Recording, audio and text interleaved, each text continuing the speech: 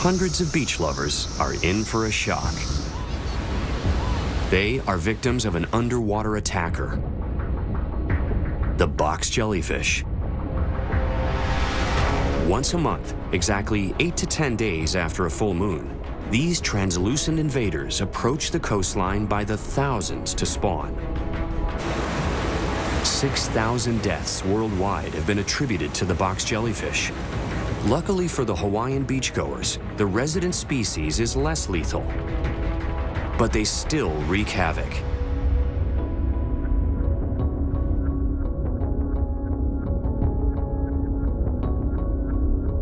Hidden within their tentacles are microscopic stinging cells.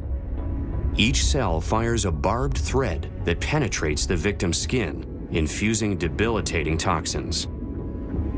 Some box jellyfish tentacles can reach up to 10 feet, so a sting can result in devastating burning and anaphylactic shock.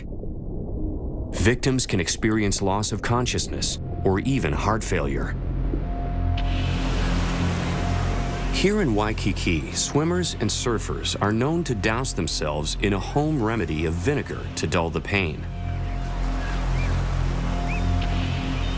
while an unlucky few are rushed to the hospital. As they laid down, it looked like she was having difficulties breathing. Oh, I'm never going back in the water again. Lifeguards now post signs warning unsuspecting swimmers to stay away in order to protect them from this spawning underwater swarm.